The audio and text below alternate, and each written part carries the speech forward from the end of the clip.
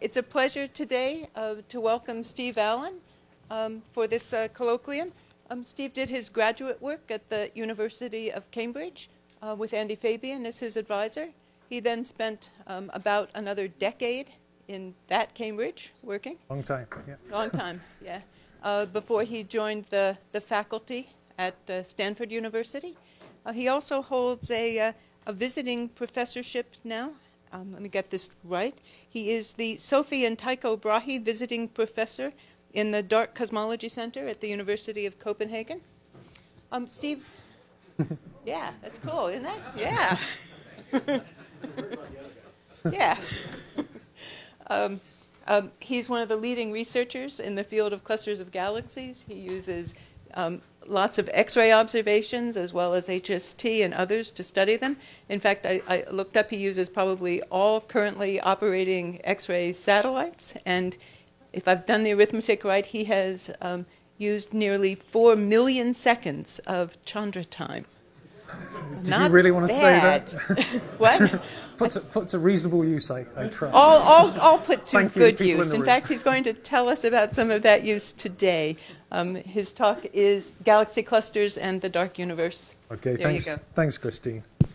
4 million seconds. Gosh, I'd never added that up.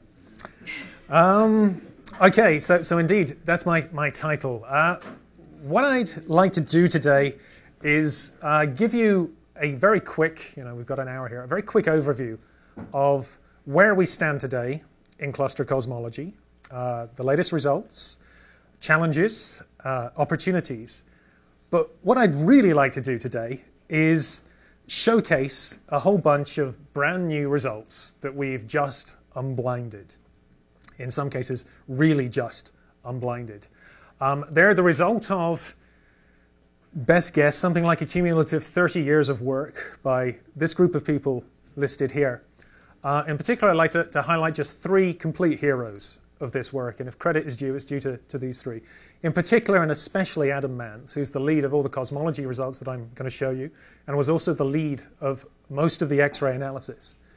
And then Doug Applegate, who's here in the audience. Doug, raise your hand, please. Thank you. And Anja von der Linden, who've been our joint leads of a large, weak lensing effort that has also been critical to this work. So, as I say, a lot of this stuff will be new. A lot of it will be the first time I've talked about it, which made it more fun for me to come here and do this. But there will be some raw edges. Okay, a few words of introduction. So, as you all know, galaxy clusters are the largest objects in the universe. These are vast, rare concentrations of baryons and dark matter pulled together by gravity, and these things are still continuing to grow today, to get bigger.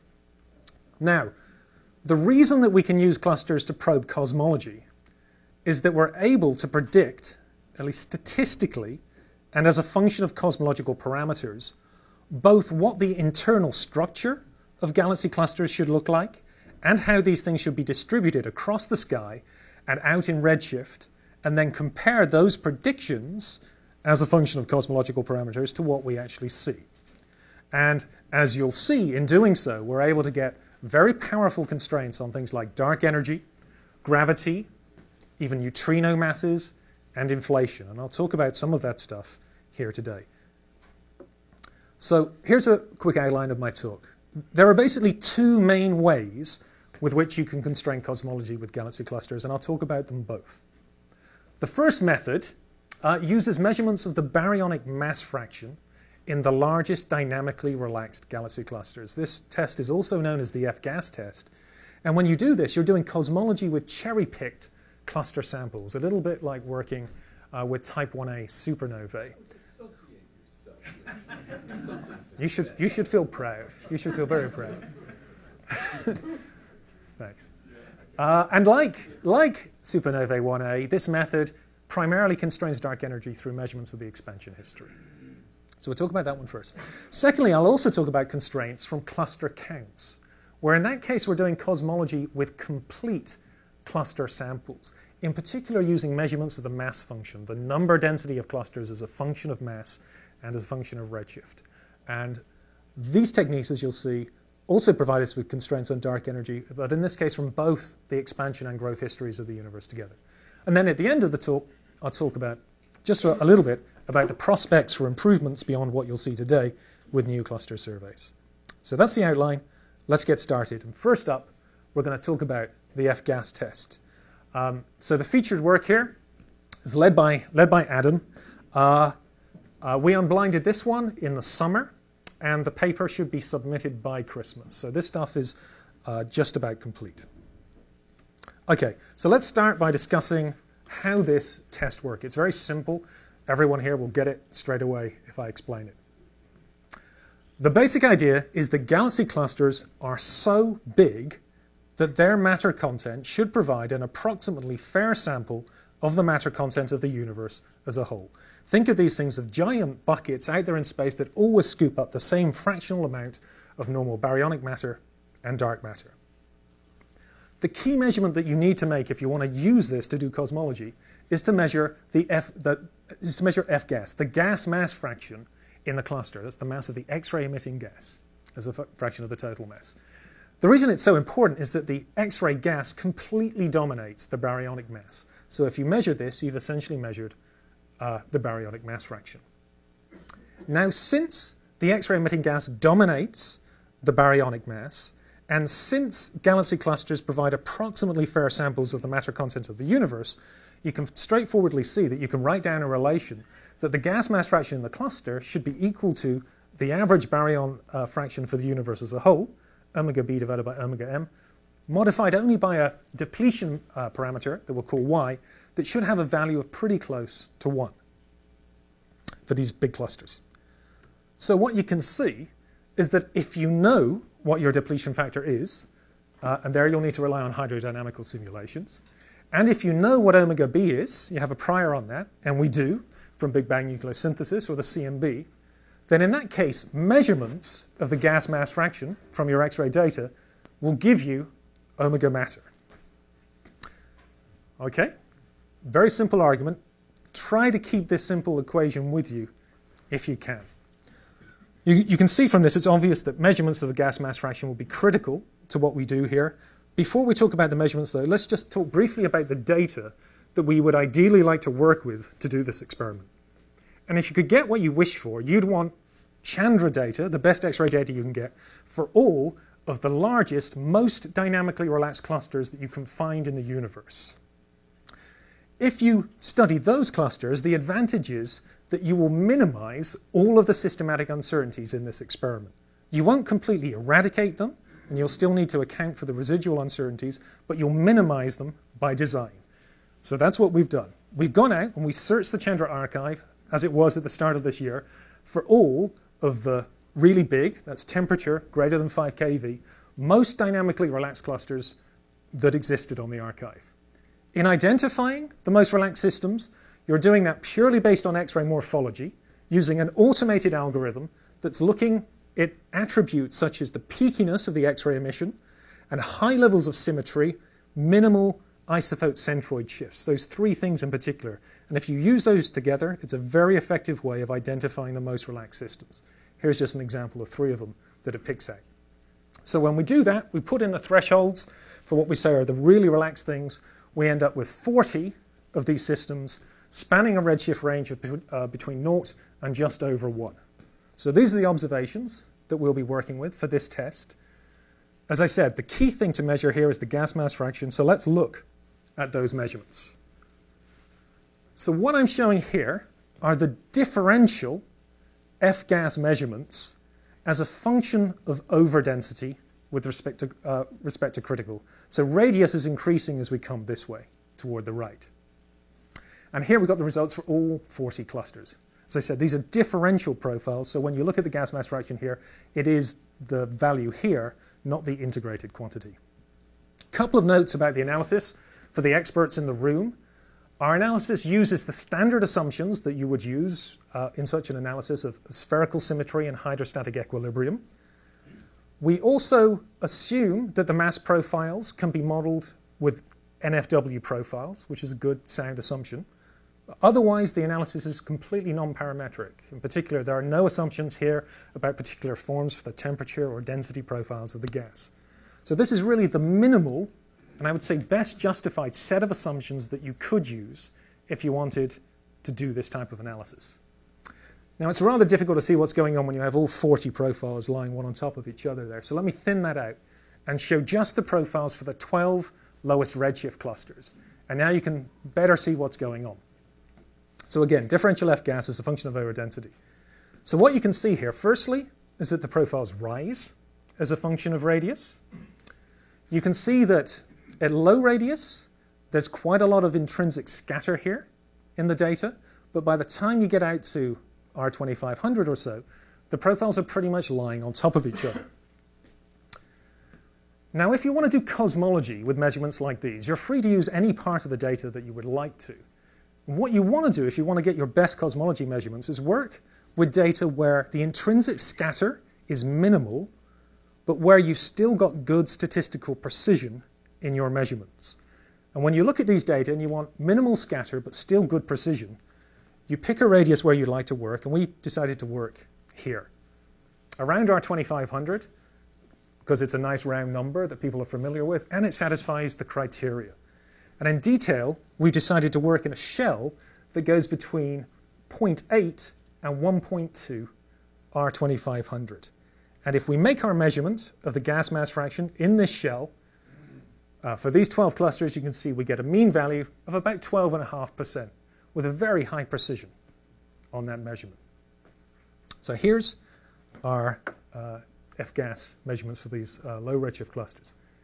Now, surprisingly, perhaps, figuring out that one should work in a shell here to minimize the scatter whilst maintaining good precision, rather than use all of the data out to this radius or beyond, is a new thing. It took us until now to figure out that this was a smart thing to do. It's really, really obvious once I've explained it, but it's a step forward. The other really important reason that it's advantageous to work in a shell, though, rather than a sphere from the center out to that radius, is that it massively simplifies the prediction of the depletion parameter from hydrodynamic simulations. In the centers of the clusters, where you have lots of gas cooling, lots of AGN activity, lots of star formation, it's actually very difficult to predict that depletion parameter, the ratio of baryons in the cluster to the universal value. However, if you step away from the center and come out to a radius such as the one we're working with, it becomes relatively very straightforward. Here I'm just showing an example of one of the latest sets of state-of-the-art hydro simulations here in this red curve from Battaglia et al. In blue, it's the Chandra data I just showed you, the mean value for all 40 clusters and the 25 and 68 and 95% confidence limits. And you can see that the predictions from simulations overlap remarkably well with the data when we're out here at R2500, our measurement shell. And that's without any tweaking whatsoever. There's been no rescaling or anything. That's just how good it looks straight away. So, as I say, working out here in a shell, a lot simpler than trying to integrate over this. So to get our depletion parameter, we just go to the simulations and we read off what the depletion parameter is in our shell. There are two state-of-the-art sets of simulations that are out there. To get our mean value, we just take the mean of those two sets of simulations. To get our error bar, we look at the spread between those simulations and double that spread. Okay, so that's where this number comes from. So, with this value for the depletion parameter, the value for F-gas that I just showed you before, if you remember that simple equation, you'll recall that we're in position that we could, if we wanted to, go ahead and work out what omega matter is. But we're going to hold off on that for now, because there's more information that's present in the data, and that information will allow us to refine the constraint on omega matter, but more interestingly, will also allow us to start to probe dark energy. And that information comes from the fact that when you take your X-ray data, a set of spectra and brightness information, and convert it into a gas mass fraction measurement, that measurement has a distance dependence in it. F-gas is proportional to distance to the 1.5 power. And it's that distance as a function of redshift information that gives you a constraint on dark energy. Okay? In order to access that information, of course, you need to know what you should expect to see in terms of F-gas as a function of redshift. And what you expect to see is that F-gas should be constant as a function of redshift. Intuitively, that's really obvious. It's because whatever redshift you look at, these big clusters are providing fair samples of the matter content of the universe as a whole. So this is a standard quantity that you expect clusters to have. So here's our expectation. F-gas should be constant as a function of redshift, as backed up by the simulations. Again here, in order to get our prior on the evolution of the depletion parameter, we just parameterized in this simple way, we went to the simulations, we looked at the evolution in them, we took the mean value, we looked at the uncertainty in that evolution, the spread between them, and then just doubled it again. So that's where we got this prior that we're going to use on the uncertainty of the evolution of the depletion parameter. Okay, the expectation is F-gas should be flat as a function of redshift. That means if you want to test, say, two trial cosmologies and you've got some F-gas data, you can just assume those two different trial cosmologies, measure F-gas, and see which of the two trial cosmologies looks flatter in terms of F-gas as a function of redshift. And the one that's flatter is the better cosmology. Here's an example of doing that. On the left for SCDM, omega matter 1, no dark energy, and on the right a standard lambda CDM universe, and it doesn't take long to look at this and see that the plot on the right looks better than the one on the left. This is the preferred cosmological model. If you want to find your best fit cosmology, you could kind of imagine doing this for loads of different trial cosmologies, seeing which one looks the flattest. That would work. It's not the best thing to do, though. Far more elegant is to take either one of these data sets or one like them and just fit that reference data set with a model that accounts for the expected variation of F-gas as a function of redshift as you change your trial cosmology. The model that you would need to fit to that reference data set would look something like this. Here's that distance dependence I was talking about before to the 1.5 power. And here's just the same simple equation I showed you before, just with an additional parameter k, which is a calibration parameter, which I'll talk about in a few minutes' time. But it's a very simple model. Intuitively, again, you can see that the shape of this curve coming from this factor here, the shape of the curve is what gives us our information on dark energy, whereas the normalization of the curve gives us an additional constraint on omega matter. Right, now, before we look at any results, I want to talk about systematic uncertainties, because every result that I show you here today will be fully marginalized over a conservative set of systematic uncertainties. And for this experiment, the uncertainties come in two main places. The first of which is that prediction of the depletion parameter, which I've already talked about. I've told you how we got these priors. The second main set of systematic uncertainties are the tricky ones.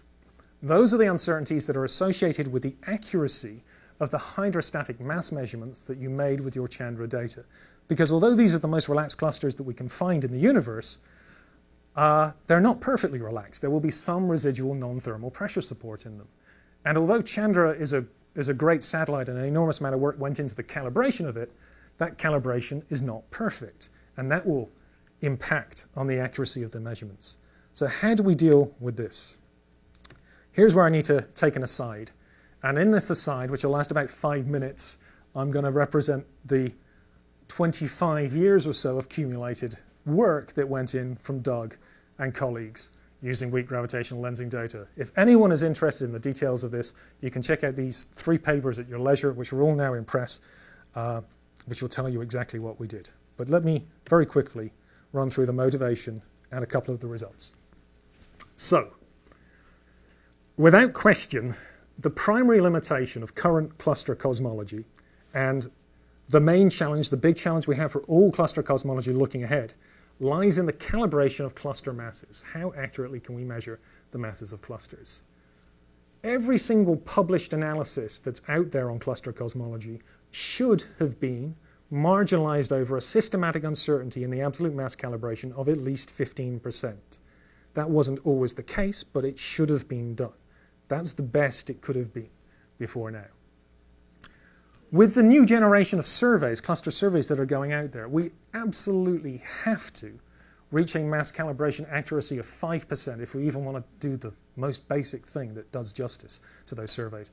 And really we want to be at 2% or ideally 1% to take advantage of those surveys. How do we do that? There's only one way that I'm aware of that we can do it, and that's using weak gravitational lensing techniques. So what we started out doing 5 or so years ago was developing techniques to try to give us accurate weak lensing masses from clusters with a big eye toward LSST, which is a big project for those of us out there on the West Coast, but also with the intention of applying these techniques as soon as we could to current data so that we could take advantage of them and do better than this 15% that we'd been at. And so what we did, having developed the techniques, is apply them to deep Subaru imaging. This is very high quality data, the closest thing you can get to LSST. Deep imaging, about R25, 0.6 arcseconds seeing, aiming for 5 filters for 50 massive clusters. Okay, previously, I think it's fair to say, it's perhaps generous to say, that the accuracy of previous weak lensing studies in the literature had not been rigorously established. Okay, there was a lot of guesswork. That work was kind of in a it's in a pioneering mode. Determining the accuracy was not a priority for those studies. And additionally, those studies, rather than working with a super high quality 5 filter imaging, it was working with maybe 1 filter, maybe 2, and using small reference fields to calibrate the mass redshift relations. So, to address this first concern, because what we really want here is to understand the accuracy of our measurements and take advantage of LSST-like data, we developed a new technique for measuring masses of clusters using shear data, which takes full advantage, or fuller advantage, of the information that's present in high-quality imaging data like these. In particular, taking advantage of the exquisite photometry that you get if you try your very best to get really accurate photometry, in that we use the individual photometric redshift information, the full posterior of the P of Z information for every single lens galaxy in those galaxy clusters. And doing that turns out to be a really good thing to do. Using this method, we've also been able to rigorously establish just how well it works, how accurate it works. We've done that against a whole suite of simulation results, and also taking full advantage of the Cosmos field, which fortunately has beautiful 30 filter narrowband imaging and a whole bunch of spectroscopy, which allowed us to really put this thing through the ringer. Only when we completed all those tests and we'd established the accuracy of the technique did we apply the technique blindly to the job of measuring the cluster masses for the clusters in our sample. So that's what we did. I've got just a couple of slides here that it would be far better if Doug than I talk, but I'm up here, so I'll talk about them, Doug. Just showing a couple of examples about how well the technique is performing. So here, I'm showing the results of an idealized test in the sense that we're measuring the fractional mass bias that we get with this lensing technique as a function of cluster redshift for idealized clusters, in the sense that these clusters are perfect NFW models put out there in space with background galaxies that are drawn from the Cosmos field, where we know the redshifts of those galaxies. We then just take the 5 filters that we're working with here and see how well we can recover the masses of the clusters. And the most important result here is that the mean mass that we recover from these simulations with this technique is good to about 1% accuracy, and moreover has no significant redshift dependent trend in it. That's really, really good, and it's so stable. You can, of course, then calibrate out that 1% if you want, but even without calibration, just taking it raw, it's working accurate to 1%. This is using the full P of Z information, as I say, for every single one of those background galaxies. You may well ask, well, what if you just use point estimators for the photo Zs instead of the full P of Z? Would it work as well? And the answer is no, it wouldn't work as well. It would work nowhere near as well. In blue, we've got the results, or grey, of taking the full P of Z information. And in red is what you get if you just use a point estimator, the typical thing you'd read out of BPZ or something for what the redshift of that background galaxy is. And you can see if you do that, you get significant redshift-dependent trends in the data at the 5% level or worse. So that's not good. You wouldn't want to have that. Remember, the accuracy we're trying to get to is ideally a few percent eventually in mass. So this technique, this P of Z technique, is really performing very well. So not to belabor the point, let me just run to this final conclusion slide about this technique and how well it does and its limitations, where we need to make progress. So the bottom line is, using this technique, and with the 51 clusters that we have, 27 of which have the full 5 filters, the worst case we have 3 filters, we achieve a mass calibration accuracy of 7%. So that's twice as good as the best that existed before. It's a really significant step forward. What are the main limitations? How can we do better than this? The main limitations currently lie in 3 places. One, we're still using the step simulations to calibrate between measured shear and true shear in the cluster. That's one of the biggest sources of uncertainty that's here, because the step simulations are just not big enough and working in quite the shear regime that we'd like. Secondly, there's an uncertainty associated with the fact that we assume an NFW model when we measure the shear of the clusters. That's a good thing to do. It's as good as anything else. But in translating that shear that you measure with that NFW model, there's a residual uncertainty that comes in, which is at the 3% level right now. And then finally, it's just root n statistics. The fact that we only have 51 clusters is giving us a root n issue here, which is limiting us to the 4% level. Put those together and you've got your 7%. So we're working really hard to improve these. These first 2 things we can improve straightforwardly with simulations, and efforts to do that are underway within the LSST Dark Energy Science Collaboration. These are the 2 top goals for that collaboration in the cluster group.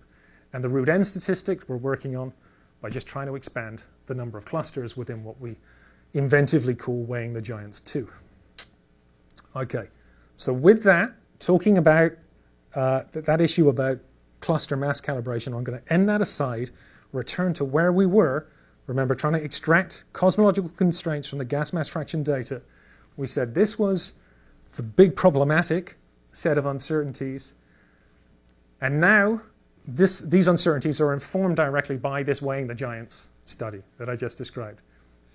Here, remember, we're only working with the most dynamically relaxed clusters, so we can only use those weighing the giants clusters that are also in the F-gas sample, but 12 of them are. If we want to turn this information, in detail we use the information in its entirety, accounting properly for how things vary as you change the background cosmology, etc. But if you just want to turn it into a number that you can keep in mind for what this means, this calibration factor, in terms of adjusting the Chandra masses, the value is 0.9 plus or minus 0.09. Okay, with that, let's move on to look at the results. So marginalizing over all of those systematic uncertainties that I've talked about, and in the, using this model, and in the first case looking at results for a lambda CDM cosmology. So this isn't flat, curvature is a free parameter. We get these results here. Oh, I should also say we're using standard priors here on omega BH squared and the Hubble constant. So here are the results, 68% and 95% confidence limits. And here are the marginalized constraints, omega matter 0.29 plus or minus 0.04, omega lambda 0.65 plus or minus 0.19 from these F-gas data alone. It's interesting to ask what's limiting these constraints. This constraint on omega matter is completely limited by that weak lensing mass calibration. The X-ray data have exquisite precision. It's all to do with that calibration. If we get more weak lensing data of that quality, put it through the same pipeline, this constraint will shrink straight away. It's only that.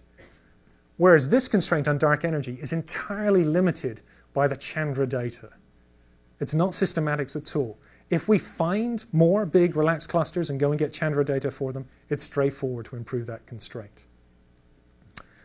It may be interesting just to show how this constraint, the one we just got, compares to the previous state of the art, which immodestly was from our group as well. And you can see the difference. At first glance you look at it and you say, oh, that improvement looks kind of modest to me. The constraint on omega matter is a bit tighter. The constraints on dark energy are about the same as they were before. And that's just because we didn't put any more, well, hardly any more new clusters into this. The surveys haven't gone out and found them yet. They exist in the universe. There are loads of them out there. But existing surveys haven't found them yet. The big step forward really with this is that we've dramatically lowered the systematic floor for this experiment.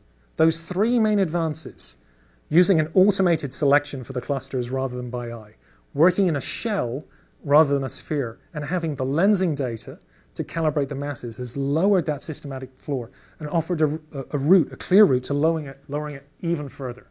And there's absolutely nothing standing in our way of improving these constraints by factors of 5 or 10 or more by the end of this decade, so long as Chandra stays healthy and we go out there and follow up the new clusters that we find in the surveys that are happening right now. Okay, let me show you how the constraints compare with others that are out there. So here's the F-gas in red, BAO with the same omega B8 squared Hubble constant priors in brown. Green is supernovae, that's the union 2.1. And CMB here is WMAP plus SPT plus ACT. The nice thing is you can see the constraints all overlap. It's 68% confidence.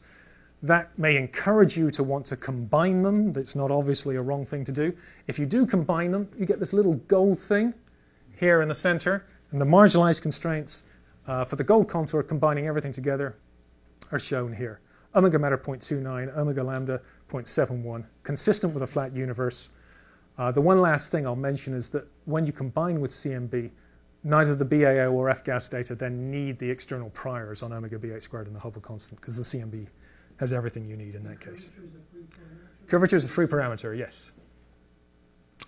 Okay, so that's for lambda CDM. This figure is for flat WCDM now, for a constant W dark energy model. Again in red, F-gas, brown BAO, green supernova, blue CMB. They all overlap at 68%. You can feel confident about combining them. If you do, you get the results that are shown here, consistent with a cosmological constant, i.e. consistent with -1, with an error bar of about 0.08. The only point that I want to emphasize here to go with this is you'll notice how the constraints from the F-gas data give you this nice tight constraint on omega matter, which remember is primarily coming from just the normalization of that F-gas curve. And the nice thing about this experiment is as you go to ever more complicated dark energy models, I won't show you any more here, but you could do many different types of evolving model, that constraint on omega matter won't get much worse. It's just a feature of this technique that it always locks down omega matter. So if you're someone who likes playing with different cosmological data sets to explore different models, think about this data set if you find yourself wanting something to lock down omega matter. One last point that I want to make on this experiment, and that is about the low systematic scatter in the F-gas data. The scatter, the intrinsic scatter in these data is really remarkably small. It's 7.4 plus or minus 2.3%, which translates to a scatter in the distance estimates to these clusters of just under 5%. That means that F-gas gives you a very precise tracer of the expansion history of the universe, as good as the very best supernova data you might think of getting. Interestingly, the scatter that we measure is in very good agreement, even though it comes out of a blind analysis, it's in very good agreement with what you predict should be there from hydrodynamical simulations, again looking in this shell. And interestingly again, the prediction from those simulations is that scatter should be mostly due to residual gas motions, turbulent and bulk motions that are in the gas and are affecting the hydrostatic support. That's interesting because very soon, less than 2 years from now, we'll have a new satellite, Astro-H, that will be able to measure those gas motions directly, at least for nearby clusters. And if indeed it's the case that these gas motions are responsible for that scatter, or a large part of it, by measuring those motions, you can see that you would in principle be able to correct for them and reduce the scatter even further, which would be a very nice thing to do. The second point that I want to make about this low scatter is a very, very basic point. And it's just that what this low scatter tells you is that if you measure M gas, the gas mass, which is very easy to do, no matter what the dynamical state of the cluster is, if you measure M gas, you know what the total mass is. That's what a low scatter in this fraction means. It means if you measure M gas, you know what the total mass is. And M gas is easy to measure, as I say, no matter what the dynamical state of the cluster is. And that, as you'll see, will be very important for the next part of my talk. So that's it. We've finished with the first experiment, the F-gas experiment. Now we're going to talk about constraints from cluster counts. This work is the extremely new stuff. In fact, I wondered, I talked with Adam, shall I talk about this here? Because we unblinded this analysis last week. And we looked at it, and of course the chains, not all of the chains, are fully converged, and so I'm not going to show you anything that we don't think is at least trustworthy to do it. But the analysis is locked in place, and these are the constraints that come out from it, and they're new, and it's fun to come here and talk about new things, so here you go. Firstly, let's just talk about how the experiment works. So we've known for 3 decades at least now, that in principle, measurements of the number counts of galaxy clusters as a function of mass and a function of redshift should provide us with very powerful constraints on cosmology, including dark energy. And that's illustrated very nicely by this old figure by Stefano Borgani, where he's showing the normalized mass function of clusters, so the number density of clusters above a given threshold mass, as a function of redshift for 3 different reference cosmologies: SCDM, omega matter of 1, standard lambda CDM, and an open universe with the same value of omega matter. And what you can see very clearly from this figure is that if you lock down the number density of clusters at low redshift, which we've done, you then have enormous potential discriminating power by measuring the evolution of the number density of clusters. If you just look out here at a redshift of 0.7 or so, if you've locked down the behavior at redshift 0, you can see that for an omega matter of 1 universe versus a lambda CDM universe, you're talking about a predicted difference in the number density of clusters of a factor of 100. Even for the same omega matter and looking at with and without dark energy, you're talking about factors of a few difference in the predicted number density of clusters. And you can see very quickly then that if you have samples of even tens of clusters or hundreds of clusters, there's enormous discriminating power that's available to you. So that's the technique that we're going to use here. So it's completely independent, as I say, from the previous experiment. This is with complete samples of clusters. Okay, there are 3 things that you need if you want to do this. The first thing you need is the predicted number density of clusters from theory, n of m of z, as a function of your cosmological parameters of interest. The good news, at least for current analyses, is that that's done well enough to deal with current cluster data sets. However, there's work to do to utilize the new surveys that are coming, which I'll talk about soon. Second thing you need, obviously, is your cluster survey. You want, ideally, a large, very clean, totally complete cluster survey with, critically, a very well-defined selection function. Currently, the leading work is based on X-ray surveys drawn from ROSAT, 20 years old but still leading the way, optical surveys from SDSS, and more recently, millimeter wave surveys utilizing the SZ effect in clusters. Our group has really led the way in using X-ray surveys based on the ROSAT All-Sky survey. There were 3 surveys that were constructed from the ROSAT All-Sky survey that are useful for cosmology, one of which was done by our group, the brightest cluster sample. That was at low redshifts in the northern sky. In the southern sky, the counterpart was the reflex survey, led by MPE. And then there was the bright max survey that did both north and south, just extending out to slightly higher redshifts, extracting the last drops of information from the ROSAT All-Sky survey. So we've used these surveys, luminosity versus redshift for those surveys as shown here, to keep systematic uncertainties to a minimum. We've used conservative flux limits for the surveys and limited our analysis to only the most luminous things in this region here above the dashed line. So in total, that gives us 224 clusters in this survey. But 224 clusters, as you'll see, will be plenty to do what we want to do. Okay, the third critical ingredient to do this experiment is a scaling relation or scaling relations. You want, ideally, tight, well-determined scaling relations linking your survey observable, which for an X-ray survey would be X-ray luminosity, and mass. And this is the hard bit. This is the tricky bit. So what you want to do when you're building your scaling relation is build as accurately and precisely as you can the statistical relationship between your survey observable on this side and mass on the other side. Now, unfortunately, there's no single direct way to go between survey observable and mass that is both accurate and precise. Okay, it's not accurate in the mean and have a low intrinsic scatter. If you take something like weak lensing, it is, as I said, it's great in terms of being accurate. It will give you the mean mass to very good accuracy. But weak lensing masses for clusters are individually very imprecise, a scatter of maybe 30% or so. And that scatter, intrinsic scatter of 30%, is going to mess with your cosmological parameters. It's going to weaken them significantly if you just accept that and go with it. But there's something better than that you can do. The smart thing to do is put an intermediate step there in the center and measure things that we call mass proxies. And good mass proxies are quantities that are easy to measure in the first place and correlate very tightly with mass in a way that has minimal intrinsic scatter.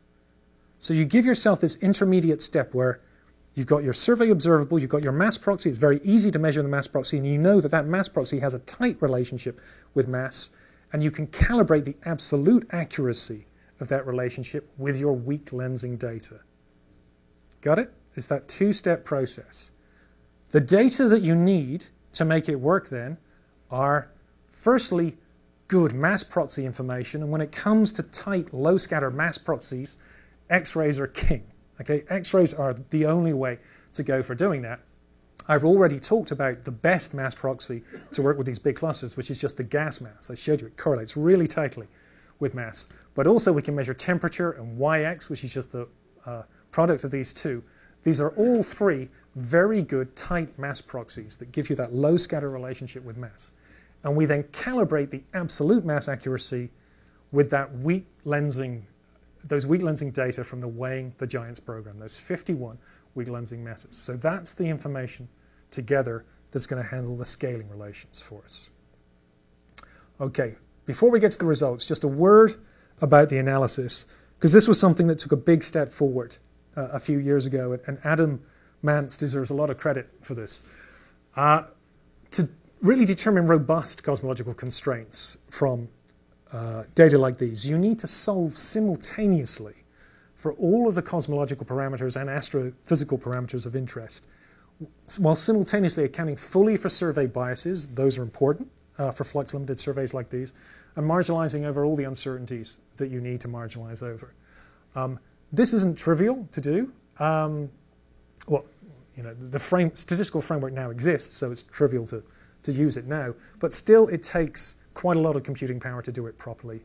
It's something you can do efficiently with MCMC methods, but you still need decent computing behind you to do it. Not a problem for people here or out in Slack, but it's not something you can do on your desktop.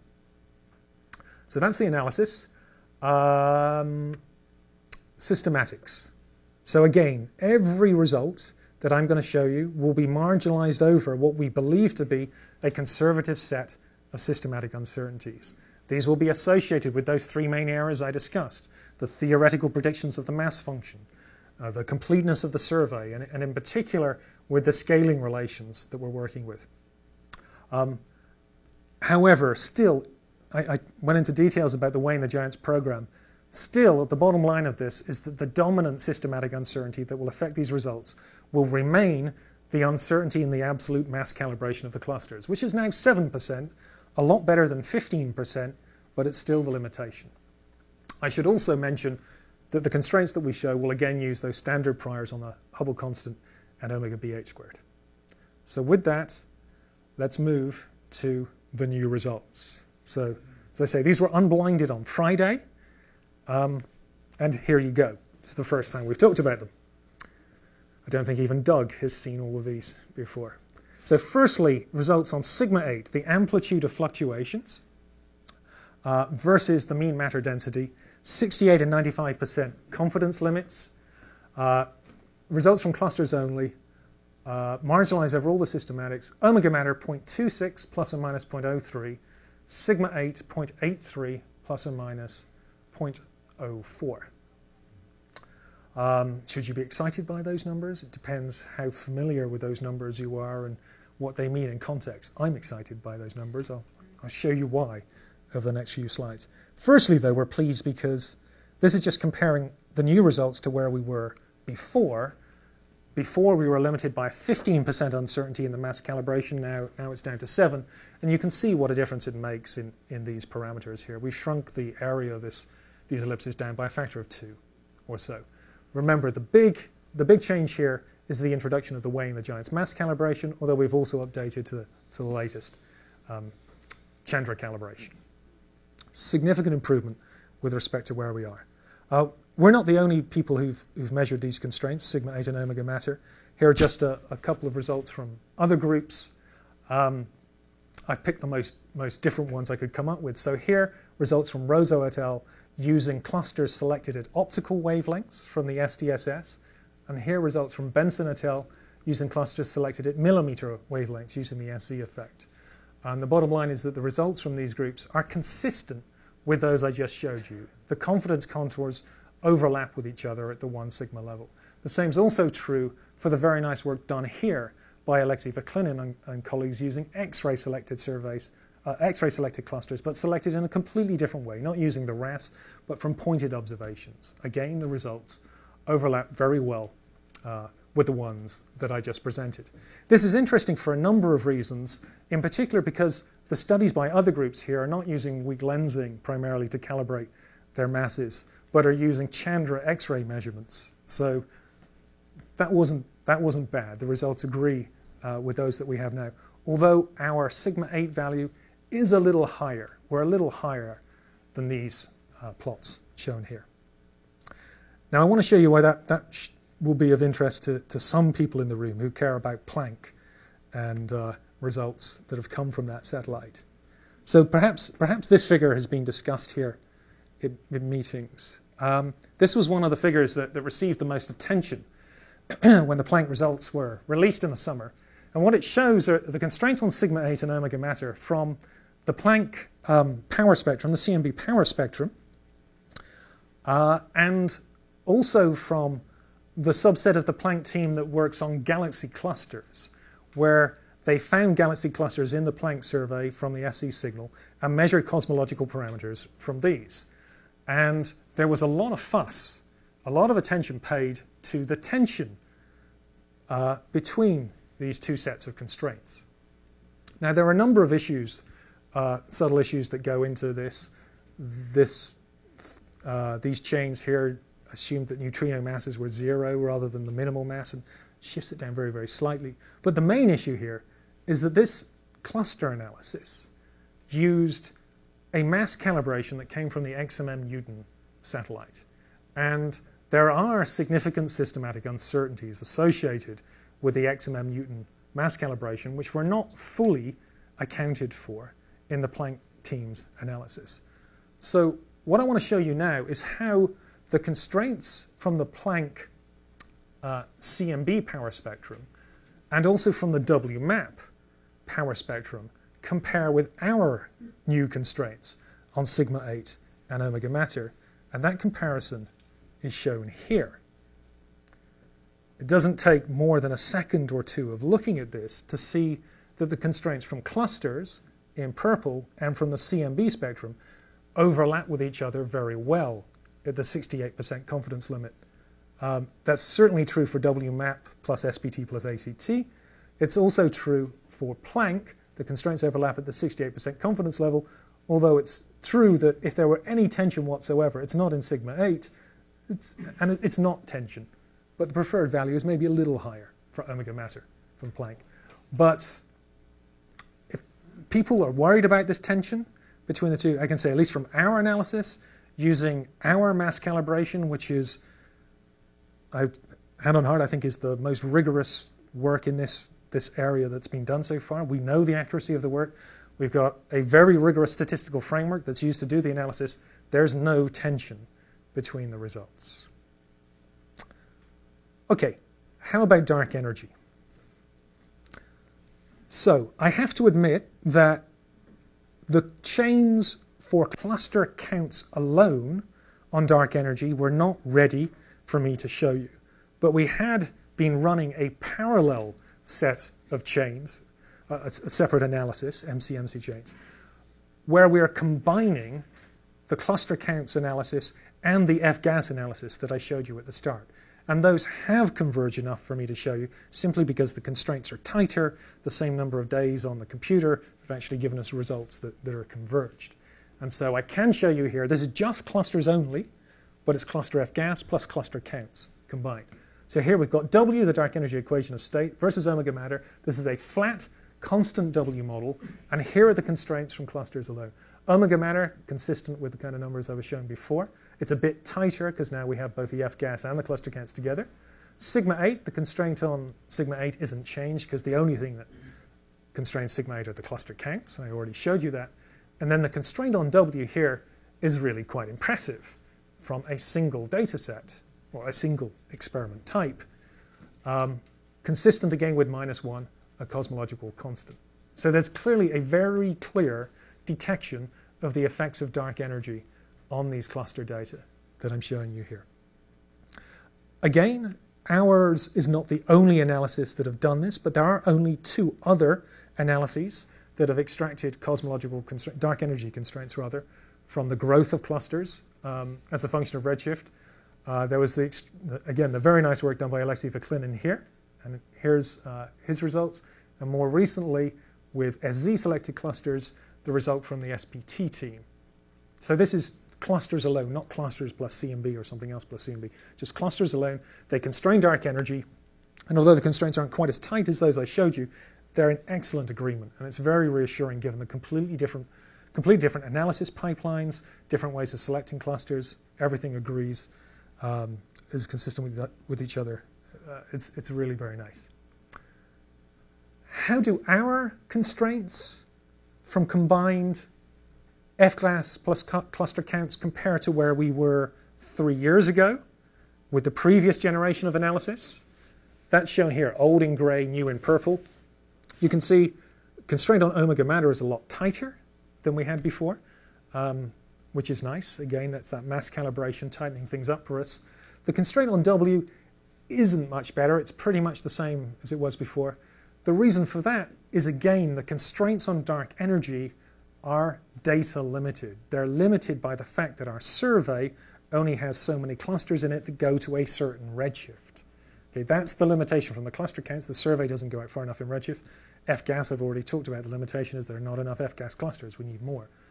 What that means, though, is that there's a straightforward way of improving these constraints quite dramatically over the next year or two, and that's just going to be extending this analysis with the same type of framework, having this low redshift end locked down, the mass calibration in there, and bringing in something like the SPT cluster sample, which extends to a redshift of 1 or more.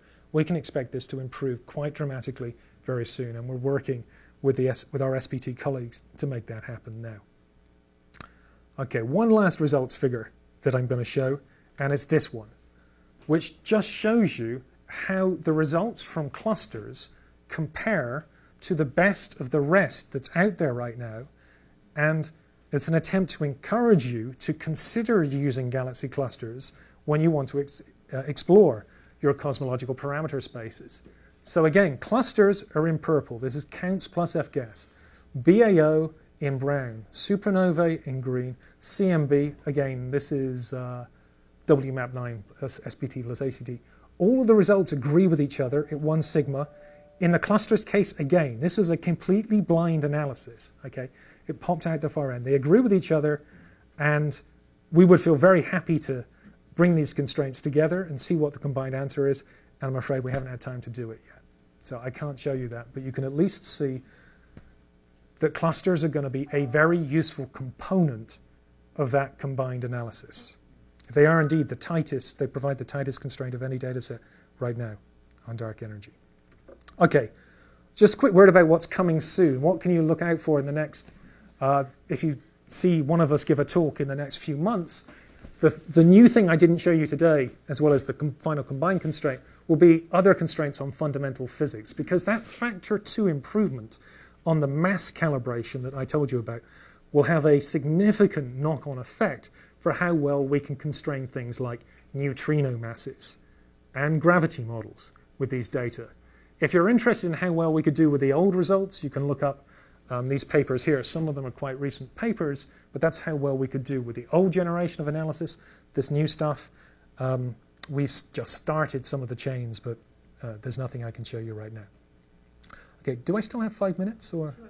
Okay, in the last 5 minutes, all I'd like to do is show a few slides talking about prospects for the next few years, and in particular, looking into new surveys, new cluster surveys that are coming that will contribute very significantly to the kind of stuff we're trying to do here. So we'll go through it by wavelength to begin with. Firstly, on the optical front, as I'm sure most people in the room know, a large suite of very powerful optical surveys and near-infrared surveys are just beginning to come online now. DES, for example, has just started its program of observations. Pan-STARRS has been going for a while. HSC is about to get started using the same telescope that we worked with here, Subaru. It's a beautiful telescope. And eventually we're looking ahead to LSST, Euclid. These surveys will be tremendously empowering for cluster cosmology. Yes, the surveys will be useful in helping us find clusters. There's no X-ray survey or SZ survey that's ever been done that didn't need optical imaging as well to make sure it found the clusters. And you can try to do it with optical data as well. So finding the clusters, it will be very helpful. But it will be absolutely critical, and no argument, you have to have it, for photo Z measurements and for the weak lensing measurements that we need to calibrate the masses. So these experiments will be a critical piece of what's going on. If you're interested in this work, let me just advertise the LSST Dark Energy Science Collaboration, which is open to new members and which is looking in very hard to how to use data from these telescopes, especially this one, but the other ones together as well, to do the things we need to do in the optical part of the cluster cosmology story. Secondly, we've got millimeter wavelengths. The great thing about millimeter wavelength studies is they're a tremendously efficient way of studying the high redshift cluster of galaxy population. And projects like Planck, SPT, ACD are going to give us, they've already given us some very nice cluster catalogs, and this work will continue and grow significantly in the next few years. I have no doubt whatsoever that very soon the combination of these millimeter wavelength surveys together with that low redshift information locked down by current X-ray and optical data is going to give us a powerful advance in our understanding of dark energy, gravity, and the like. And that work will continue ahead at pace over the rest of this decade. Already funded projects are looking fantastic for the future. Finally, you must have heard about this on a number of occasions already with Alexei being here, but I have to mention eROSITA, which is a new survey satellite in X-rays that will fly hopefully a couple of years from now. It will perform a 4-year all-sky survey, 2 orders of magnitude deeper than RAS. You saw how powerful RAS, the Rosat all-sky survey, was. 2 orders of magnitude deeper. eROSITA will be an absolutely wonderful resource for cluster cosmology, both for finding clusters, but also, and perhaps especially in its pointed phase, for gathering mass proxy information. Those M gases, LXs, TXs, YXs for clusters. The bottom line, however, the message I really want to say to go with this is that although there's a lot of politics that gets in the way with individual experiments having their own teams, there is no one of these projects that can do the job well on its own. They have to work together. From the optical side, we have to have the photo-Zs and the weak lensing information and the help with finding clusters. From the X-ray side, it'll be great at finding clusters, but you need that optical help. And the X-rays will bring that fantastic, tight mass proxy information. And the SC is our best way of finding the high redshift universe, which is great for studying the growth of structure, gravity models, and such things at high redshift. We need that combination of the 3 wavelengths of survey, and we need to be able to get together and use the data together as a team. I'll also say that there is undoubtedly still a critical role for X-ray observatories, not survey instruments in this. Satellites like Chandra, XMM Newton, will continue to provide critical mass proxy information, and only Chandra can really handle the high redshift universe that the SZ data will be kicking up data for. And we'll also have, I'd like to advertise Astro H. I'm a member of the team for Astro H. This will be beautiful as well from an astrophysics perspective, because it will open up a brand new window on cluster astrophysics, which will help too with the cosmology by giving us spectral resolution 20, 30 times better than we've ever had before. And that will allow us to measure elemental abundances precisely, and those gas velocities that I told you about before. That will perhaps, if we're lucky with the way nature is, allow us to improve again on the cosmological constraints that we get. And of course, the F-gas experiment just relies on Chandra continuing to exist. Okay, my time is up. I'll just put up my conclusions. I hope I've convinced you that measurements of galaxy clusters provide powerful constraints on cosmological models comparable to the best of the other data sets that we have out there at the moment. Our standard lambda CDM paradigm is holding up very well when confronted with these data. One particular result I highlighted here today was with regard to that, in quotes, tension that had received a lot of attention recently between the Planck CMB and cluster count analyses. If you take our cluster count analyses as being the word on cluster counts, your choice, of course, where you want to do that, but we see no tension whatsoever. And I know Jan Vertelek is organizing a meeting to discuss this in January, so perhaps you'd want to invite one of our junior team members to attend. The prospects for improvements with all these new surveys are just wonderful. Times are tight with funding, but there are just some fantastic surveys that are going to happen. And the results are going to be impressive. They'll be competitive as the field moves forward.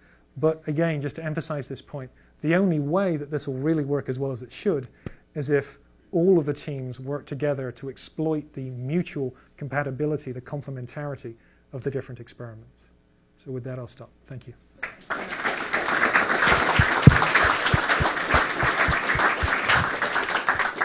So thanks for those beautiful results, and also for highlighting how bright the future looks for even more. It's wonderful. I'm sure there must be many questions, a few questions. Who wants to start? Well, I have a question. Okay. You want to shout at him, or you want a microphone? Well, whatever, you have earplugs, I'll use the microphone. So you talked about velocities once, and I was wondering about velocity dispersions for clusters and whether the mass models that you have and the measured velocity dispersions for the clusters for which you have X-ray data and, in some cases, the lensing data, whether those agree. We haven't done the test, Bob. It would be an interesting thing to do, because we do have, I'd say, more accurately than ever before, knowledge about what we think the true mean mass of that ensemble is. Right. And it would be a very interesting comparison to do, because, as I think you know this is the reason you're asking the question, there's been an interesting theoretical question, which is that we know in principle when we just do velocity dispersions from dark matter, they should be pretty good. But the difficulty is that relation between the dark matter and baryons in galaxies, and it gets messy. It's an interesting thing to do. It should be done. Yeah, I mean, if you think you know the masses, then it would be interesting to see if these things really are test particles. Yeah, it would be very interesting for models of galaxy formation and a number of other things to do that. We don't have that many clusters here, but it's a very good thing to do. Good idea. You argued that clusters are just big buckets that collect the matter fairly from the universe, but then it didn't seem like F-gas is the cosmic fraction, and there is a profile for it. Yes. Do we understand the physics of that quite well? Because you are using simulations. I don't trust simulations the way you do. There are lots of ingredients that are not modeled quite well in those simulations. For example, the star formation efficiency. I mean, often if you allow cooling of the gas, you form too many stars in clusters. And if you don't allow cooling, you get good match to the data, but then it's not physical because cooling happens. And so you need to balance cooling, but then we don't know how to balance cooling properly. to the level of precision that you need here. So why are these profiles there? Okay, so you're speaking to someone who was a real skeptic as well, have you? I think there are a number of issues here. So do we understand the physics? I think in the way that we're using the data, or for the purposes we're using it, yes we do pretty well. So as I said, in the centers of clusters, where all of that cooling, star formation, AGN feedback stuff is going on, no, don't trust the simulations. They don't have it right. They're doing a lot better than they were 5 years ago, but they're not doing it right. It really is getting away from that stuff. So you're getting into the regime where cooling isn't important, where AGN feedback and such things are only having a minor impact on the properties, especially because we're in these really big systems. We're working with the biggest clusters there are, so the impacts of things like AGN feedback are minimized with respect to other things. But the reason that I start to trust these things, at the level at least that we do now, is that the physics isn't making a very big difference. These simulations that we used are the state of the art. They are the ones with AGN feedback as well as cooling star formation in there in a way that reproduces the central regions of the clusters better than any other simulations, even though I said it's not good enough. So they're the best ones. But the real reason that I think it's okay to do this is that out here at this radius, if we go to the simplest adiabatic simulations, no cooling, no star formation, no AGN feedback, the results are consistent from those simulations with these simulations with all of that physics in. And it's just because we've gone so far away from the middle to make the measurements that most of the headaches are gone. So the systematic tolerance that I put in there, I think, is a conservative tolerance. And the adiabatic simulations come within that range. I noticed with like eROSITA, for instance, you said there are going to be 100,000 clusters, and with the measurements you discussed with Chandra, you were focusing on the most relaxed clusters for cosmology. So what fraction of the 100,000, say, in eROSITA do you expect would actually be relaxed enough that they'll be useful for cosmology? That's a very good question. So we have a good idea about that because fortunately we've at least started to probe the high redshift universe with clusters found serendipitously in one way or another. So what we found, searching the entire Chandra archive, is that 1 in 8 clusters passed what was relaxed enough to make it into our sample. Now, as the surveys expand, more higher redshift clusters will come into that. So we've probed out to a redshift of 1.1 with F-gas. Most big clusters in the universe are around a redshift of 0.6, 0.7, 0.8. It would be reasonable to expect that the fraction of clusters that would be suitable for F-gas would be lower than 1 in 8. Probably not lower than 1 in 20. Say it would be very surprising if it was lower than 1 in 20.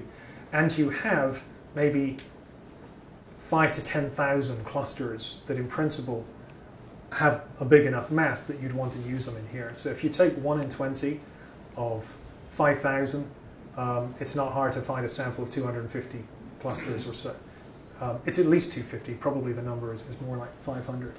So your limitation won't be finding enough relaxed clusters to do a pretty phenomenal job. It'll be having... Getting the Chandra follow-up time. Yeah, exactly. The problem is getting the Chandra follow-up time. So if Chandra stays working fantastically well until 2020, and we could, say, convince our esteemed tax... Well, I mean, I like how you think. That would be a bit much. Let's say we went along at the same level. We could get 10 megaseconds of time over the next 6 years, 7 years with Chandra. You could improve these constraints by a factor of 5 at least. With a next generation X-ray observatory, like SMART-X or Athena Plus, you could observe all 250, or all 500 of those things, and you'd have a test from F-gas. Especially if that observatory, remember, also had very high resolution calorimeters that measured the gas motions as well, bringing down the scatter even further. It'd be a fantastic probe of the expansion history. So the clusters are out there. The challenge is Chandra in the first case and then the next generation X-ray observatory. Thanks, Steve, again. Thanks.